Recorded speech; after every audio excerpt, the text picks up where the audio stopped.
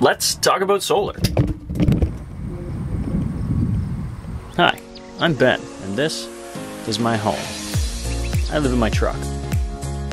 I currently call Moncton my home, but I'll go wherever the tide takes me. Okay, so last night when I got off from work, my inverter started screaming at me, telling me that my battery was low. Now, I have a solar system, so obviously that shouldn't be a big deal, but it was overcast all day yesterday and the day before, so today I'm going to talk about my solar system. Now, there's two main parts to a solar system. There's collecting the energy and storing the energy. So you have your solar panel and your battery. You can't run a solar system without a solar panel and a battery. Otherwise, you're just collecting solar in the moment and there's no storage, so there's no way to be able to use it later. So what are your needs? What are your solar demands, or what are you going to be using it for? It all depends on what you're using. Before I ramble on about my solar setup, I thought I should talk a little bit about how solar actually works. Solar panels consist of photovoltaic, or PV, cells. In its simplest form, each cell consists of silicon ions that, when hit by a photon of light, release an electron. That electron release results in electronic potential, which can then be harvested as electricity. As for my setup, I have a 250 watt solar panel hooked up to a 40 amp charge controller. My 40 amp charge controller is fed into a 12 volt battery, which in turn is connected to a 760 watt inverter, which powers my lights.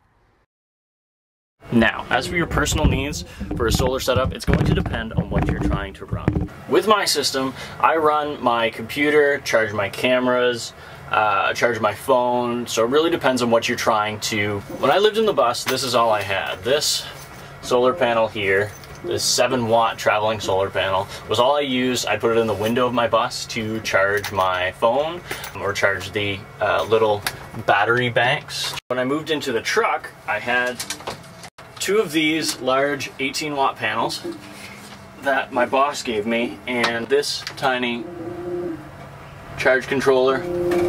It didn't really do much. It was too small to really charge my battery, which is then when I upgraded to this. Don't bring me down. Don't bring me down. Don't bring me down. Don't bring me down. Don't bring me down. And that's pretty much it. I use 10 gauge wire coming down from my solar panels to the charge controller, and I use 6 gauge wire going from the charge controller down to the battery. Of course, I've got a 12 volt load coming right off my charge controller, but most of my load is coming from my inverter, which I use all of my 120 volt AC appliances. If you do have any questions, or if you would like me to address any other parts of my system or the truck, let me know in the comments below, and thank you for watching. Don't bring me down. Don't bring me down. Don't bring me down. Don't bring me down.